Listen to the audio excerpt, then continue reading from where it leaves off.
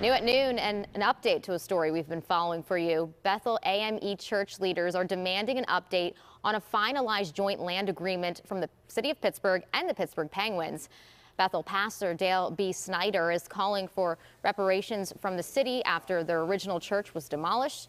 The demolition was part of an urban renewal project back in the mid-50s, and the church has been working to get their original land back after nearly 70 years.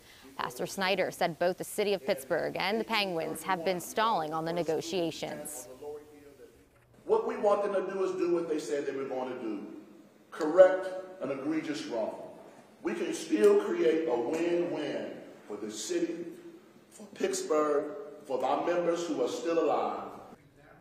Along with getting their original land back, the church is also calling for the lost revenue on the money made on their former property. Starting at 4, KDKA's Chris Hoffman will have an update on where those negotiations currently stand.